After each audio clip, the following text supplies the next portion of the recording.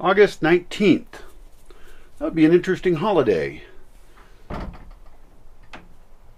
The day when violence wasn't chosen.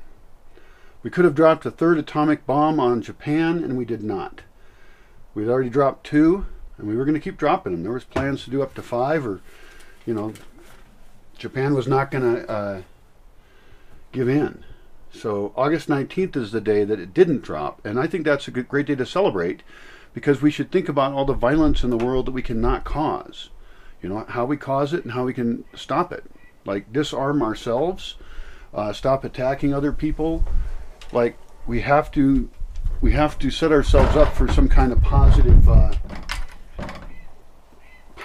interactions with each other. And so that's my proposal. What do we call it? We need a catchy name for it. It's really about what you're not doing. You're choosing not to. God damn, that's beautiful. That hawk is just flying right by her. I think it's a red-tailed hawk. Oh, it's in that tree. What's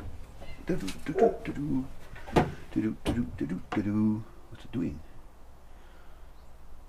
I